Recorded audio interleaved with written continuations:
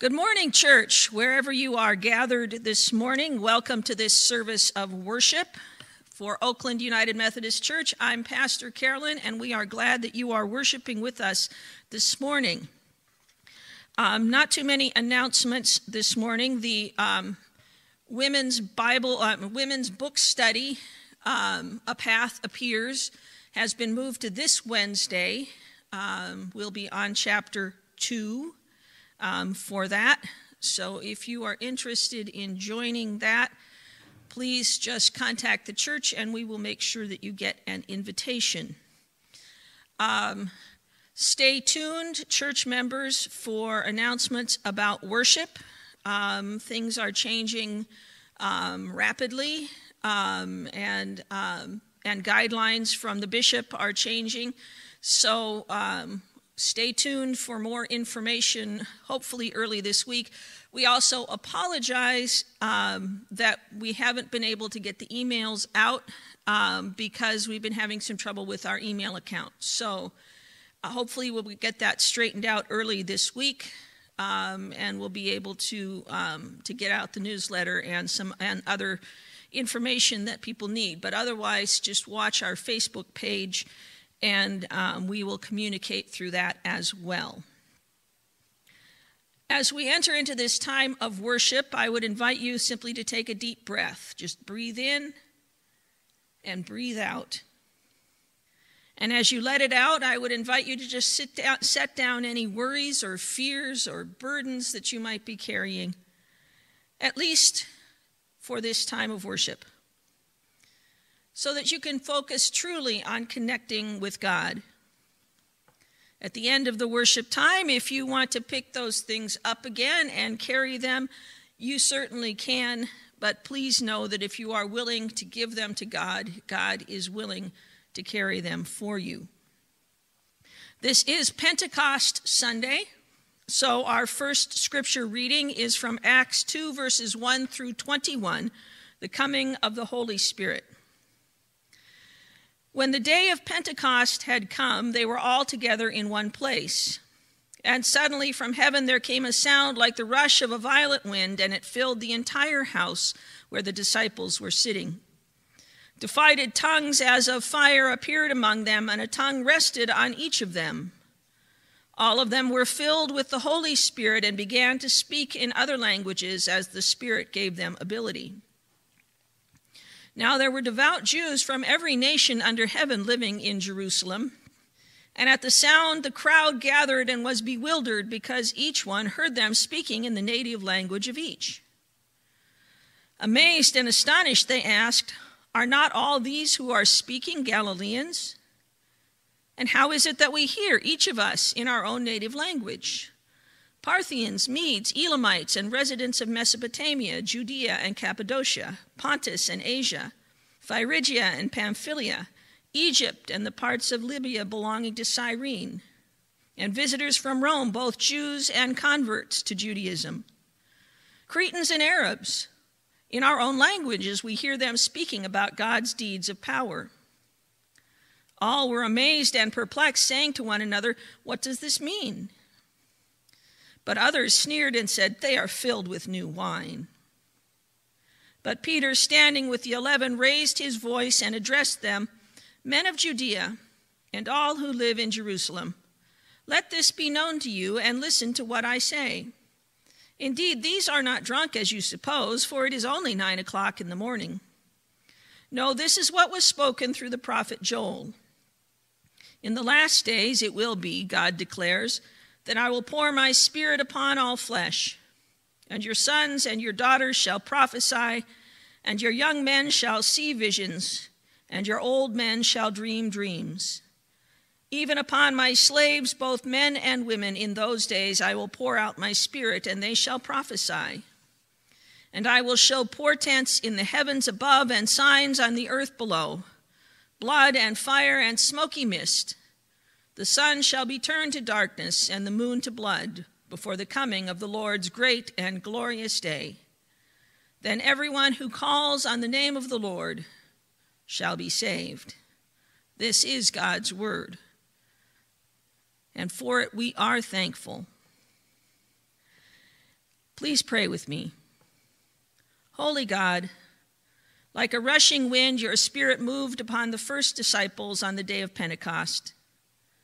And like a purifying fire, your Spirit burned within their hearts and minds, stirring them to share the message of Jesus Christ with the world.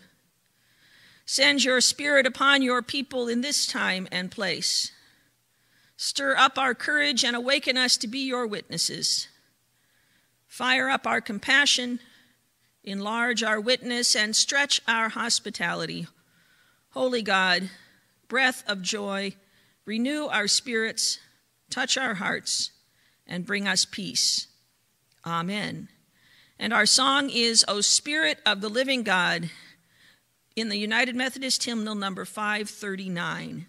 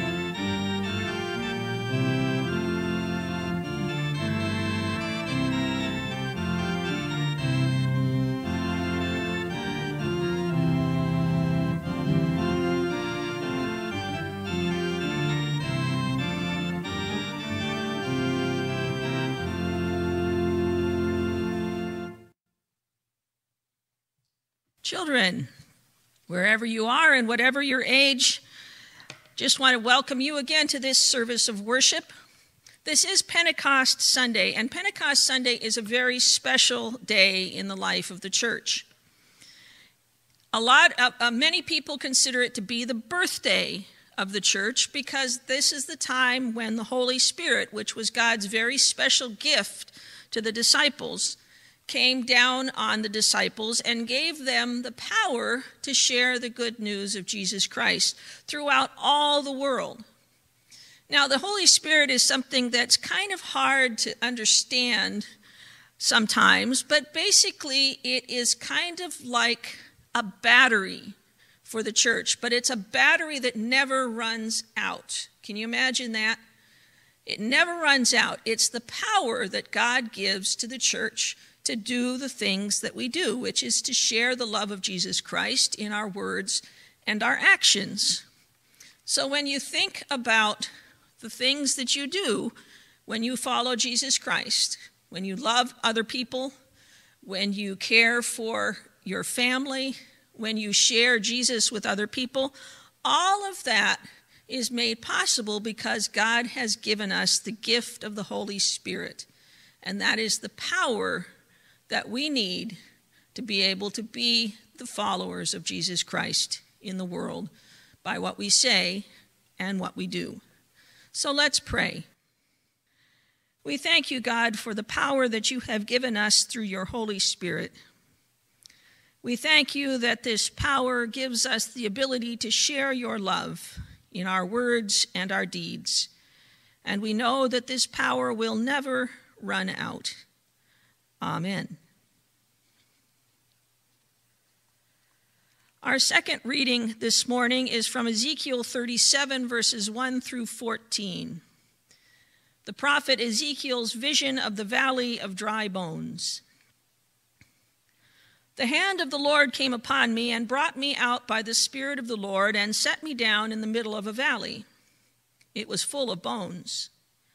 He led me all around them, and there were very many lying in the valley, and they were very dry.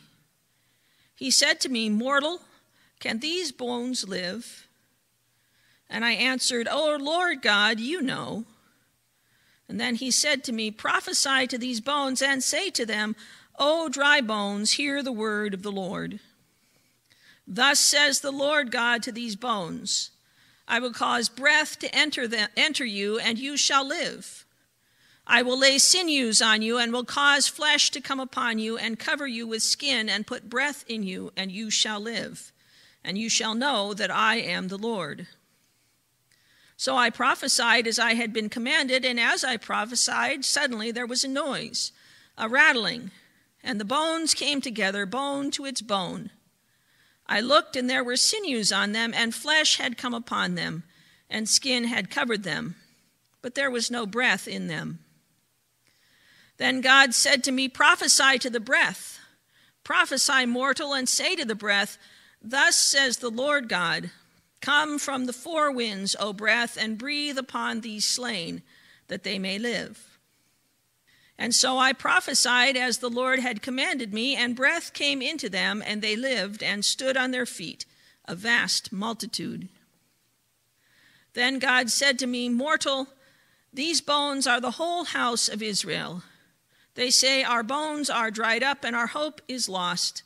We are cut off completely.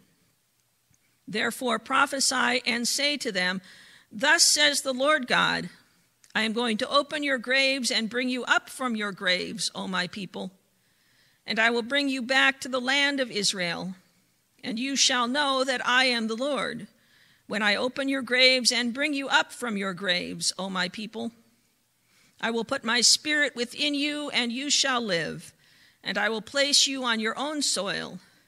And then you shall know that I, the Lord, have spoken and will act, says the Lord.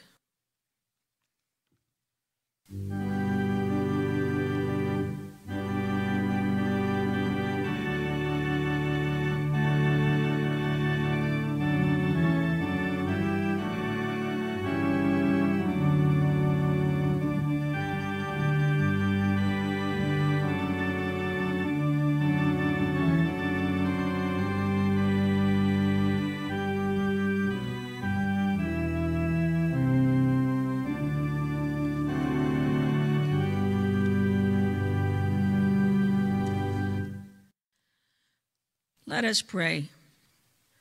Loving and gracious God, we give you thanks for this time of worship. We give you thanks for the coming of your Spirit, which empowers us to be your disciples throughout the world. We pray this morning that your Spirit will stir once again within us, that as we go about our daily lives, your Spirit would empower us to share your love in word and deed, wherever we are. Amen. Forensic anthropology is the scientific study of human skeletal remains. It's a well-established discipline within the forensic field. Forensic anthropologists are called upon to investigate remains and help identify individuals from bones when other physical characteristics that could be used to identify a body no longer exist.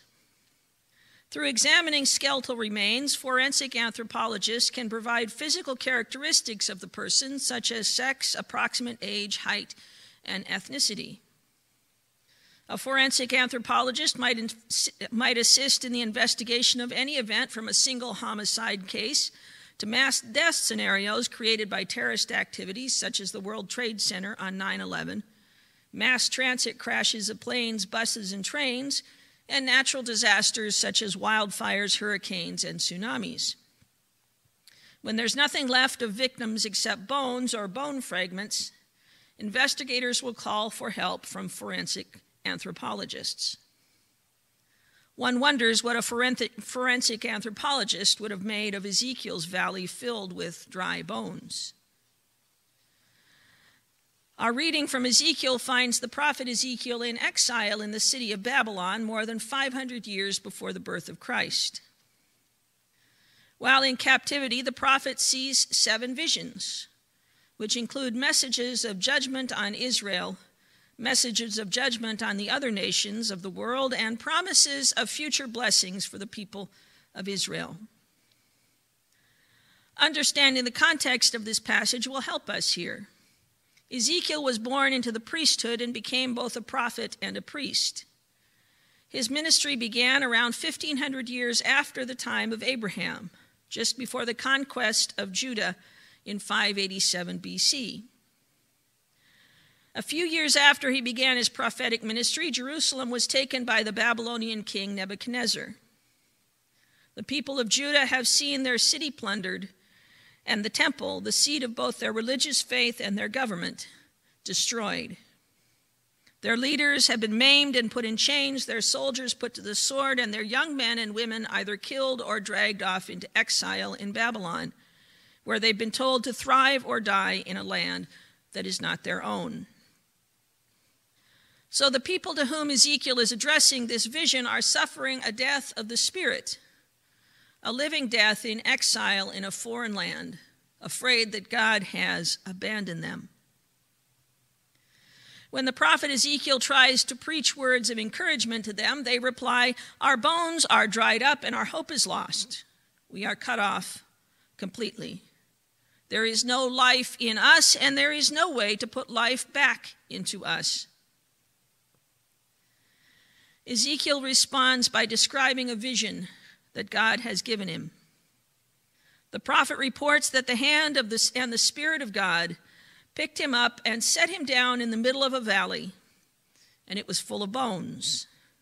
He led me all around, and there were very many bones lying in the valley, and they were very dry.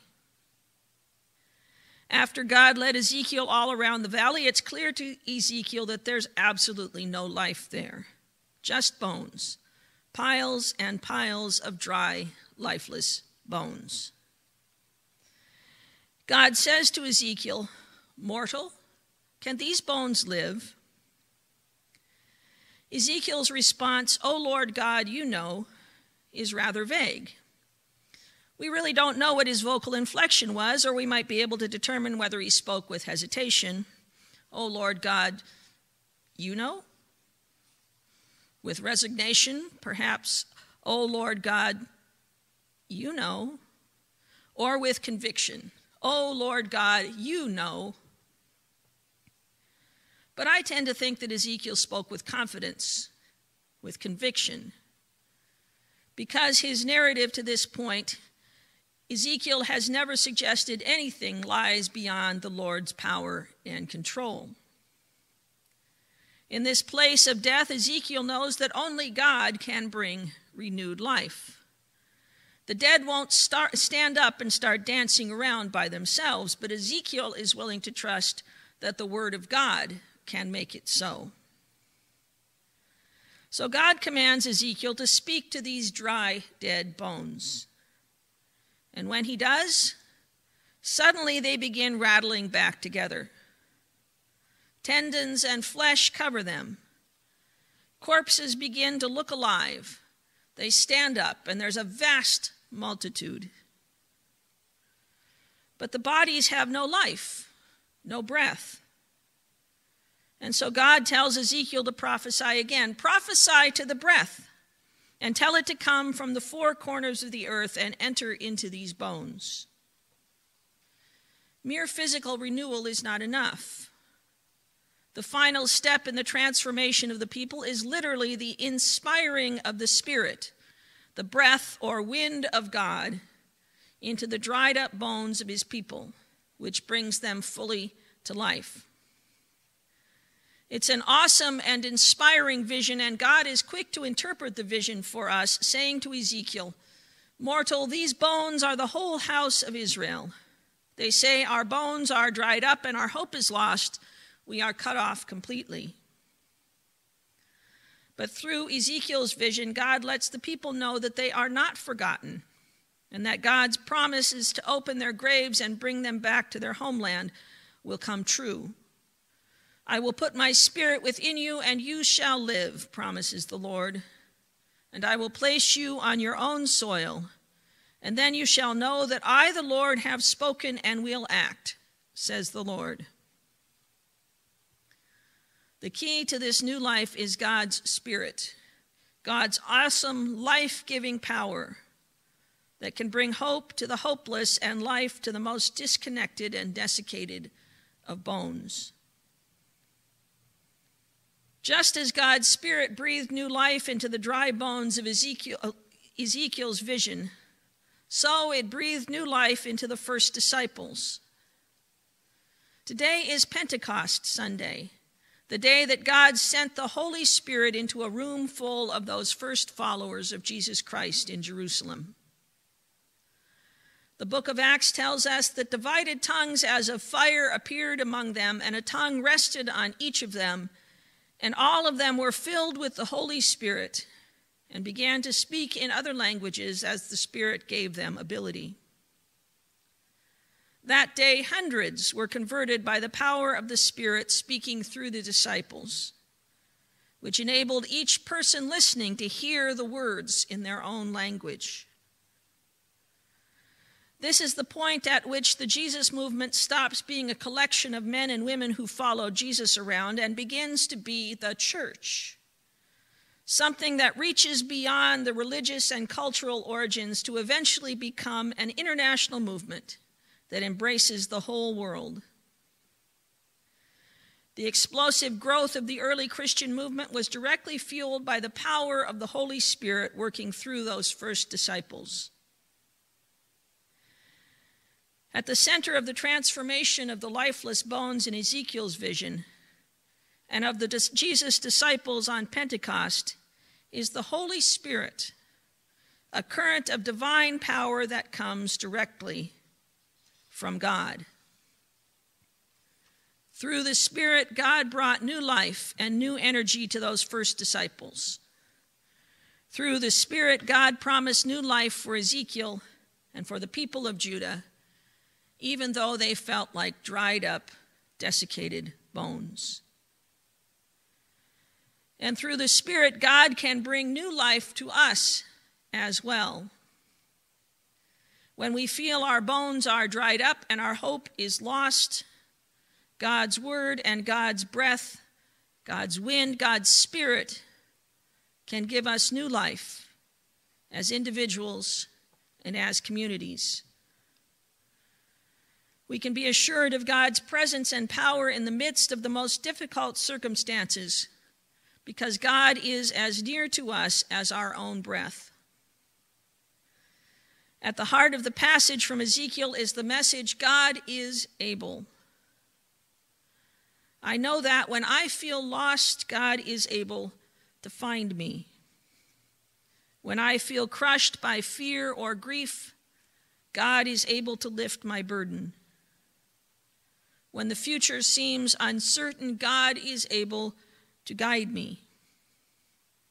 When I feel overwhelmed by life's challenges, God is able to strengthen me.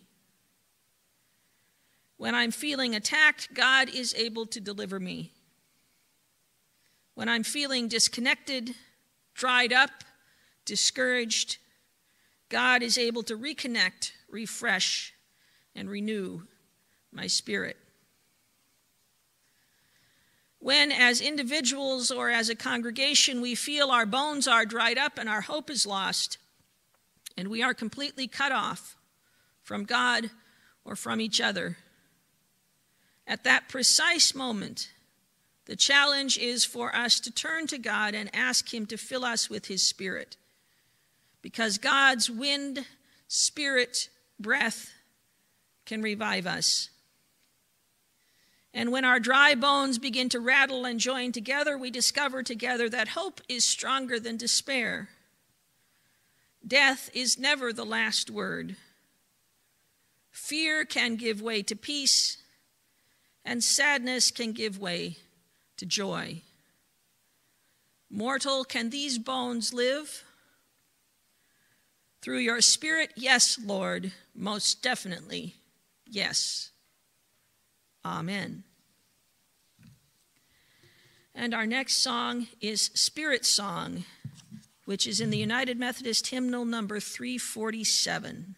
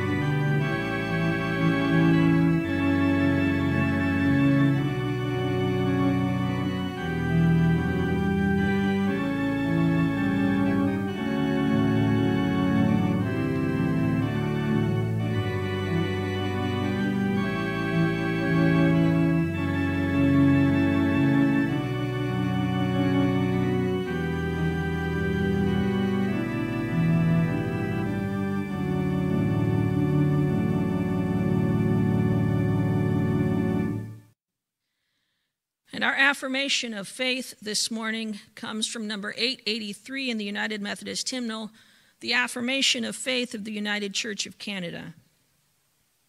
We are not alone. We live in God's world. We believe in God who has created and is creating, who has come in Jesus, the Word made flesh, to reconcile and make new, who works in us and others by the Spirit. We trust in God. We are called to be the church, to celebrate God's presence, to love and serve others, to seek justice and resist evil, to proclaim Jesus crucified and risen, our judge and our hope. In life, in death, in life beyond death, God is with us. We are not alone. Thanks be to God. Amen. And we come now to this time of the service when we share our joys and our concerns. Let us pray. Loving and gracious God, we give you thanks for this opportunity we have to lift up our prayers to you. Let us unite our hearts and minds in prayer for our world, saying, Almighty God, hear our prayer. For the church throughout the world, inspire your children for prophetic witness to your truth, and give clarity of vision to acknowledge your saving power for all people. For nations of the world and their leaders, guide them with your wisdom and give them courage in their decision-making. Almighty God, hear our prayer. For planet Earth, our home, by your Spirit renew the earth. Make us good stewards of its resources and teach us to enjoy its abundance. Almighty God, hear our prayer. For those in need of healing, especially those that we name before you now,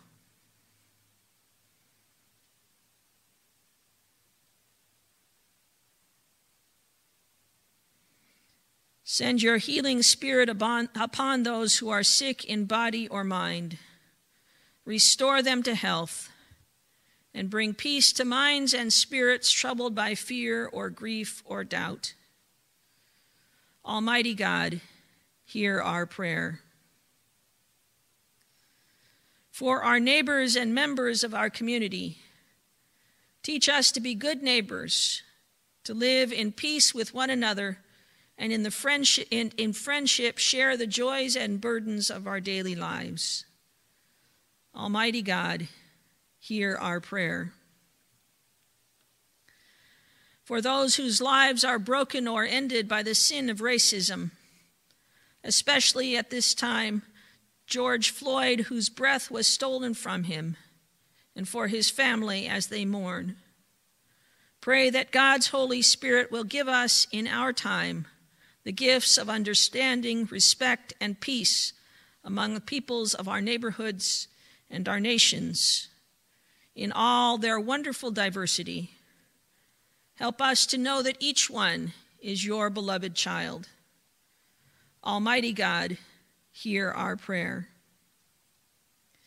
In your mercy, Almighty God, receive our prayers and according to your wisdom, provide all that we need through Jesus Christ and by the power of the Holy Spirit. Amen. And let us pray in Jesus' name as he taught us to pray. Our Father, who art in heaven, hallowed be thy name. Thy kingdom come, thy will be done, on earth as it is in heaven. Give us this day our daily bread, and forgive us our trespasses, as we forgive those who trespass against us. And lead us not into temptation, but deliver us from evil. For thine is the kingdom, and the power, and the glory forever. Amen. We have opened our hands to God, and they have been filled with good things. In gratitude for all God's gifts to us, let us offer our gifts of money, time, and talents to God. And we give thanks for all the gifts that have been received in the past week and for all of those that will be received in the week to come.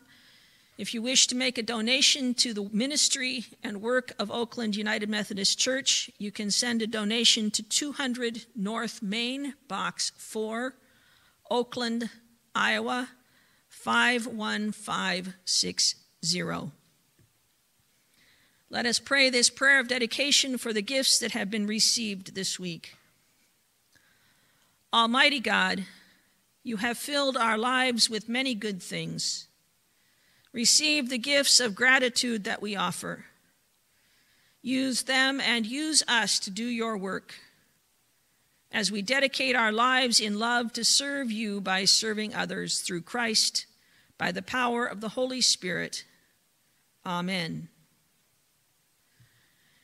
In the power of the Holy Spirit, let us go to fulfill our calling to live as the people of God, the body of Christ.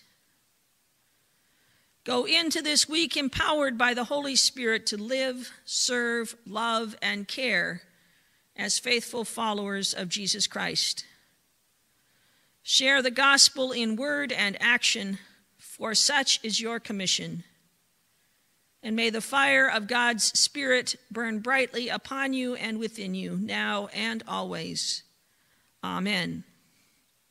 And our closing song is God of Grace and God of Glory, number 577 in the United Methodist Hymnal.